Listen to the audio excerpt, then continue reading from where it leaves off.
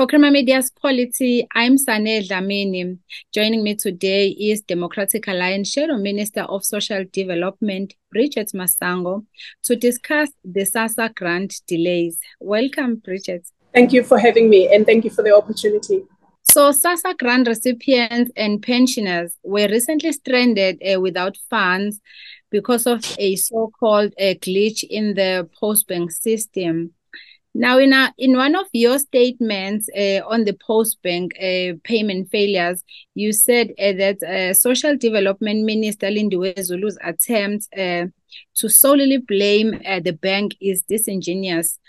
Who else should be blamed for this glitch? The problem that we've had that took another level on the 5th of September is the problem between the Department of Social Development through Sassa, which is the agency of government, and the beneficiaries of social grants.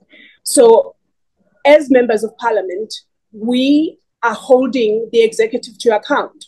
And in this case, that would be Minister Zulu. So she cannot shift the blame to anyone else because the beneficiaries applied to Sassa, to the Department of Social Development through Sassa. So the blame stays with the minister because she is the one with whom the buck stops. And that is why we said, and rightly so, that the shifting of the blame is disingenuous at worst. And now you've indicated that you will also lodge a complaint with the South African Human Rights Commission into Sassa's continuous failures. What are the developments in that regard, and what are you hoping will come out of the SARC findings? We did go to the South African Human Rights Commission on Tuesday last week, and we were assured that the investigation or the assessment that they will do, initial assessment, will be communicated to us as complainants within 7 working days from Tuesday.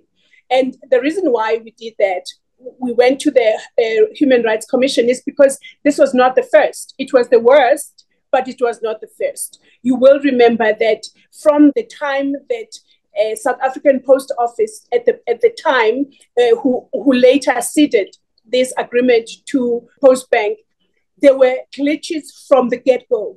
And those glitches have not stopped. And so this is why we thought this is a human rights violation to the beneficiaries, especially the older persons who were mostly affected on the 5th of September. Can you now briefly highlight the challenges that Sassa grant beneficiaries are facing because of this issue?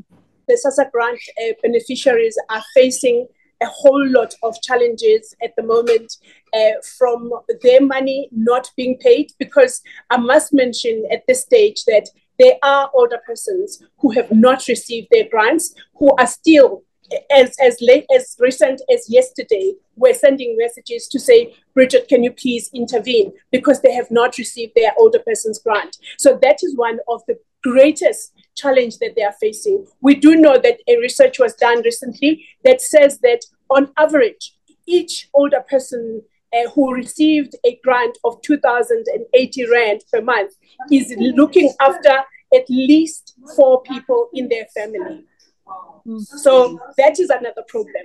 These people still continue to go to post offices and not get their services. They still continue to be in queues and they are not being attended to.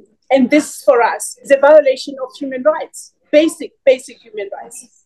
The Postbank's board of directors has been fired and the company has been placed under administration after a forensic investigation found that Postbank had unlawfully maintained contracts with the suppliers. Do you consider this accountability, or do you think they were just let off the hook?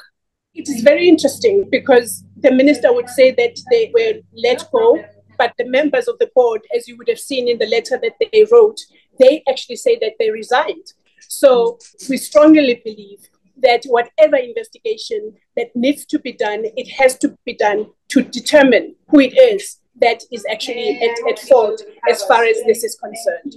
And now I recently attended Action SA's policy conference, and they shared their strategy on solving the grant challenge.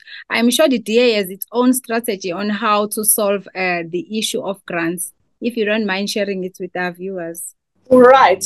We, as the Democratic Alliance, actually have a social development policy that we have launched recently, which not only looks at grants, because grants, we believe, for some categories of our population are not a permanent solution. We believe that for the older persons, yes, grants must be given for people with disabilities and so on and so forth.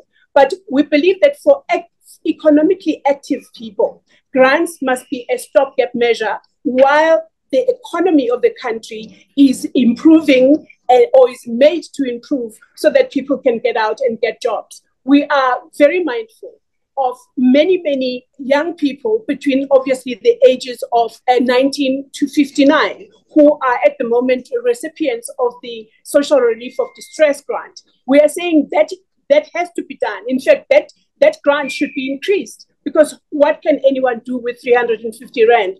But what we are saying is that that grant is a stopgap measure while government creates an environment for businesses to thrive, for people to be able to create jobs with small and medium-sized businesses so that people can get out of grants and go to work, so that they can have their dignity restored to be able to look after their families. The situation that we have now is a crisis situation.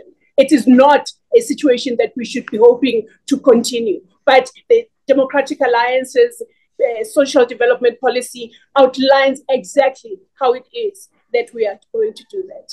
And lastly, in July, in a statement where you were complaining about the rising food inflation that is hitting the poorest where it hurts, amongst your social development policy proposals, you also mentioned that the child support grant must be increased to align with the official food poverty line. Don't you think that this could actually bloat finances further? No. We actually outline even the context that we are speaking about. We are saying that the child support grant needs to be increased. Obviously, South Africa is having a problem of stunting at the moment. South Africa is having a problem of high food prices that are unaffordable for mothers to buy food for their children.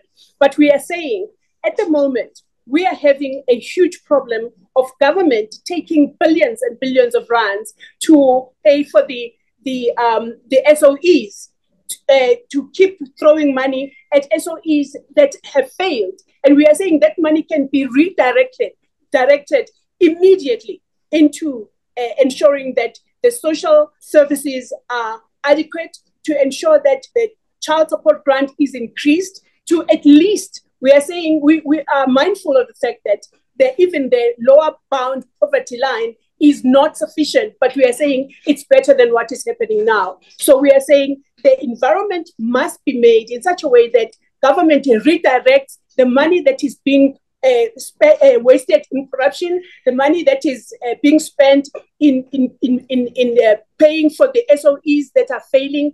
That money can be redirected to people that need it, and those are the people that are beneficiaries or that are applicants for grants. There was Democratic Alliance Shadow Minister of Social Development, Bridget Masango, discussing the Sassa grant delays.